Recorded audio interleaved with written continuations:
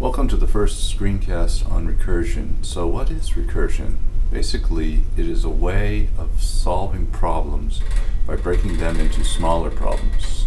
So we break it down until we get to a simplest or a simple problem that we can solve immediately, and then we recombine the results from that simple one to solve the larger one, to solve the next larger one, until we've solved the entire problem.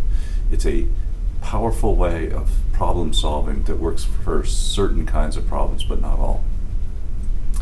The general algorithm for doing recursion is if you can solve the problem from some value of n, perhaps a size or something, you solve it and you're done. You've solved the problem.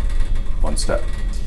If you can't solve it for a value of n, you try to recursively or try the same algorithm to a smaller size problem, so a smaller n.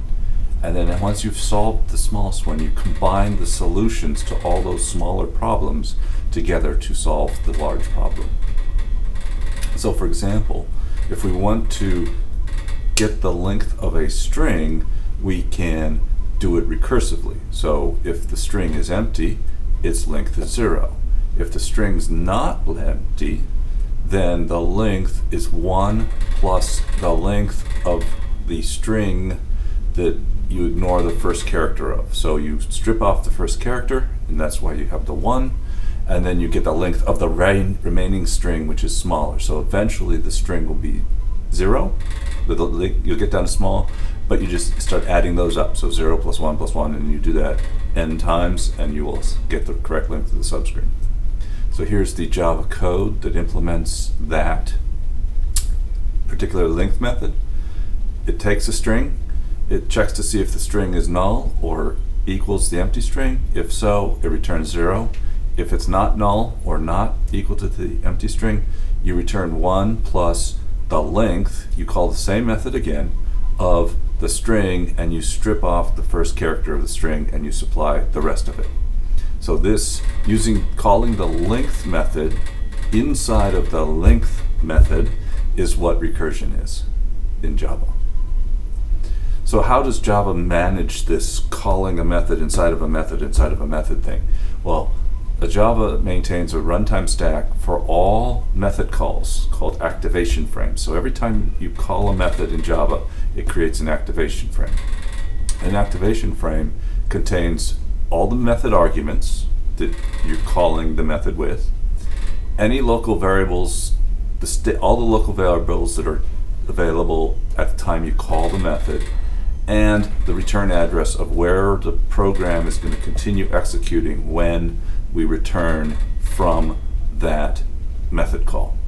So we keep track of all the local state, we know what the parameters are, and we know where we're coming back to when the method returns. So let's do an example of tracing that length method that we just talked about when we calculate the length of the string ace. So someone called length with the string ace. So on the right hand side you can see the runtime stack shows the length ace call, the parameter that it was passed in, ace, and it remembers the return address of who called this method. So on the left hand side you see that we keep track of the string. The base case in our recursive algorithm is false, so what do? We return 1 plus, and we call the method length on the string CE. So what does that do? It causes another method call, another activation record, to be pushed onto the runtime stack. We know that the string is now, for this method, the string is CE, and we were returning to the length ace call. So we were returning to the length ace call right before the plus. So what do we do in the length CE? Our string is CE, base case is false. So what do? We return 1 plus the length of E, which creates another call, method call. There's another activation record pushed onto the runtime stack. Its parameter string is E. Return address is into the length CE method, and we look at it, string is E, base case is false, so we call return of 1 plus length of an empty string, and so we push that activation record onto the runtime stack. the string is empty, so the base case is true, so we return 0. And when we return 0, that pops the activation record off of the runtime stack, and we get the value 0 for the length of empty string. So now we can add 1 to 0 and return 1 in the length E method. So when we return 1, we pop the length E off the activation stack, or the runtime stack, and now we have a 1 coming in, and noted by the red 1 in the Z. So what do? We add 1 to that, return that. So now we've got a 2 in the length CE, we return 1, and we pop that off, and we return to whoever called length of the string ace, and we return the value 3. So that's how we do recursion. We're calling the same method again and again with smaller and smaller problems until we can solve it easily, and then we return unrolling the activation records to get the combined length or the solution by combining the individual calls. So how would we compute n factorial? Well, if n equals 0, then n factorial is 1 by definition. Else, n factorial is equal to n times n minus 1 factorial. So we've made this problem smaller by saying n minus 1, and it's factorial. So now we can do it recursively by calling the factorial on n minus 1 and then multiplying by n. So here's the Java code. Again, we have a method, factorial, that takes an n. If n is 0, we simply return 1. Else, if n is not 0, we return n, and then we recursively call the factorial method on n minus 1. So eventually, as long as n is positive, we will get to n is 0, and then the activation records will pop back up, and I'll show you that now. So factorial 3, base case is false. You can see we have a runtime stack for the person who called factorial 3. We call factorial 2, push that activation record onto the stack. Call factorial 1, push that activation record onto the stack. Call factorial 0, we return 1, popping the activation record off the stack. We now have the answer for factorial 0, so we can multiply that by 1, return the answer 1. Now we have 2 times 1 is 2, we return that, we pop that method off. 3 times 2 is 6, and we're going to pop off that one, and then we return to whoever called factorial with the correct answer of 6. So how do we do some other recursive algorithms? So for example, if we want to calculate x to the n where n is greater than 0, if n is 0, the answer is 1. Else, the answer is x times x raised to the n minus 1. So we're calculating the power of a smaller problem. And so this is just recursively, eventually n will be 0, and we return 1, and we'll pop all the activation records off the stack. And so again, the method in Java, double power, takes a double x, the n power that we're raising it to. If n is 0, we return 1, else return x times the power of x raised to the n minus 1. And so we'll have the activation records until we get to 0, and then we'll pop them all back off the stack, and we'll get the correct answer.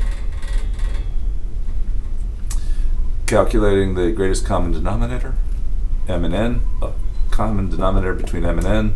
M is greater than n, so if n is a divisor of m, then the result, the answer is n.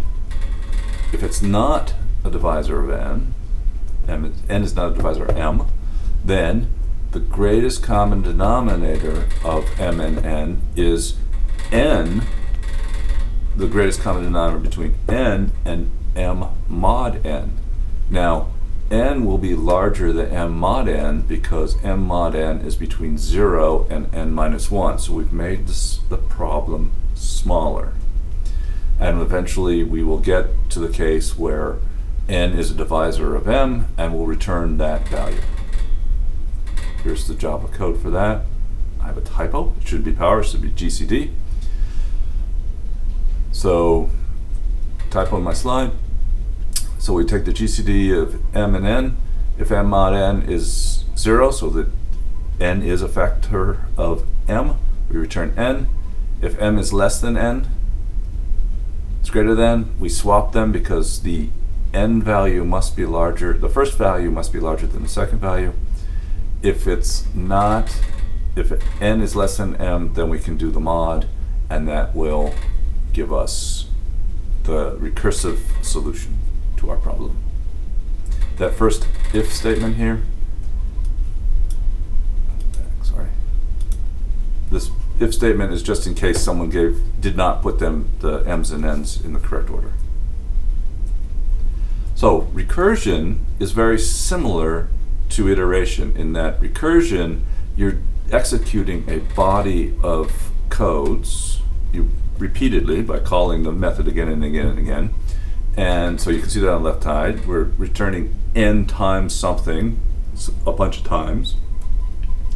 And looping is similar, where we have a body or compound statement that we do a bunch of times. So result is going to be result times k as many times as we need to. The difference between the two is that one difference is recursion, you stop when you're looking for a base case that you know the answer and you can return. So that stops, in effect, the number of the things you're doing. Whereas in looping, you stop or you continue to loop when some condition, the k is less than or equal to n. So while that is true, you continue to loop, you don't stop. In recursion, when the condition is true, you stop recursing. So, but they both give you the same result.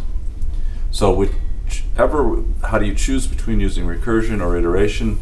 You basically use whichever one is clearer or easier to understand. For example, both of these factorial methods calculate factorial correctly. To me personally, the one on the left, the recursive one, is easier for me to understand because I know the factorial, the algorithm for factorial is basically a recursive one. The iterative one on the left doesn't make as much sense. It's not as clear to me that it is correct, but if you like loops better than recursion, use the iterative one and not the recursive one, because recursion can be kind of tricky. Your method is calling the same method with slightly different parameters. It is a different way of thinking about problems. So here's another way of recursive definition of Fibonacci numbers, which is a sequence of numbers modeling growth. So by definition, the first Fibonacci number is 1, the second Fibonacci number is 1, and the nth Fibonacci number is Fibonacci n minus 1 plus Fibonacci n minus 2. So that's the recursive call. So we can write the Java program to calculate the Fibonacci, the nth Fibonacci number. So if n is less than 2, we return 1, else we run Fibonacci of n minus 1 plus Fibonacci of n minus 2. Now there is an issue with this. There's a huge problem with this.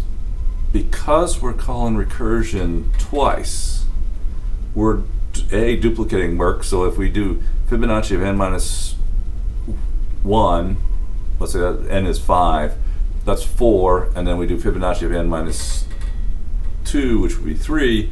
Well, when we call Fibonacci of 4, we'll calculate Fibonacci of n minus 1, which is 3, so we do the Fibonacci of 3 twice. So, and we're adding an activation record. We're adding 2 activation records onto the stack for every call of Fibonacci. So the second time through, we're going to have 4 activation records pushed on, and then we're going to have 16, and so it grows very quickly in the number of activation records we're having. And in fact, this algorithm operates at a big O of 2 to the n, which is a very slow algorithm. There is a better algorithm in the book that you actually keep track of your n's, and you should take a look at that, where you don't have such a horrible performance of calculating the nth Fibonacci number. So what are other kind of recursive things can we do? One is we can search an array, a linear search of an array, recursively. If the array is empty, then the result is -1, we didn't find the thing. Or if it's not empty, we check to see if the first element of the array matches the target. If that's true, we return the subscript of the first element of the array that we're searching. If it doesn't match the target, we search the array excluding the first element. So we search the rest of the array. So we check the first item. If it doesn't match, we move on to the array that is defined by the second item on. So here's an example of the Java code for this linear search, recursive linear search. We have an array of items. We have the target we're looking for, and we're keep track of what position we are looking at. So we will start initially with a position 0. If the position is equal to the length, that means we've gotten to the end, then we did not find the item in the thing, so we return -1. Else we check the target to be, is it the item that we're, the first item in our array that we're searching? So if it is, we return the position. Else we do a linear search for the same array for the target, but we move the first position. So we start off with 0, and then we're going to use 1, and then we'll check that one, and then we'll, the first position, as each time we recurse through this, will be 1 larger until we either get off the end of the array or we find the item. So it's very simple. You could have done this quite easily in a for loop with going from 0 to item's length -1, and it would have the exact same behavior, except for you're doing it in a loop instead of calling the method again and again and again. Another recursive search, which is a very powerful search that you should understand, is the binary search. And you can run a search on an array. It does require that the array be sorted, so that it's sorted either ascending or descending order. Normally ascending order. This algorithm is going to be written for an ascending order, because that decides which side of the array you look at. So if the array is empty, you did not find the result. Else, you check the middle element of the array to the target. If it matches, then you return the subscript of the middle element. If it doesn't match, you compare the target to the middle item, and you decide if the target is less than the middle element, then you search the left half of the array recursively. If it's greater than, you search the right half of the array. So you're dividing the array in half each time you call the recursion. So then eventually you will either get to an empty array or you will find the item. So here's the Java code. We have our array of items. It does have to be sorted. Our comparable target, so we can actually get it less than or greater than, because the comparable interface says that you have the compare to method. The compare to method returns negative if it's the item's less than. It returns 0 if it's equal, or it returns positive if it's greater than. So the first thing is you check to see is last greater than first, or excuse me, first is greater than last. If it is, you have searched the entire array, or you've gone down to the point where the array is empty, so you return -1, you didn't find it. If we still have an array to search, we calculate the middle item that we want to compare. We do the comparison of the target to the item, the middle item, and if the comparison is 0, then we've found the item, and we return the index of the item in the array. If the comparison is negative, then we need to search the left half of the array. So we provide the array, the target, the first, and now we search from first to middle -1. So we're searching the left-hand side of the array that we were considering. And so now the next time we come in, first will be the same, middle will now be last, so we have the array. Well, middle -1 is a little less than half. Else, which means comparison is greater than 0, which just means positive, we search the right-hand side, so we search from the items for the target from the middle +1 to the last. So this will keep shrinking the array that we're searching, the parts that we're considering, until we either find the item or that gets to 0 and we're done. So those are two different ways to do searching using recursion on the to search an array, search for items in an array. The binary search is very important. So recursion is a way of solving problems. You break down the problems into smaller and smaller problems. You solve the smallest problems, and then you combine the results to get the larger problem solution. It does require using a runtime stack to keep track of the method calls, and that's how Java does it. And since the stack is first in, last out, that first call will be the last combination. As you saw on the slide when we were calculating the length, that length of ace was pushed on the stack first, so it comes off last and is combined. Thank you for your attention.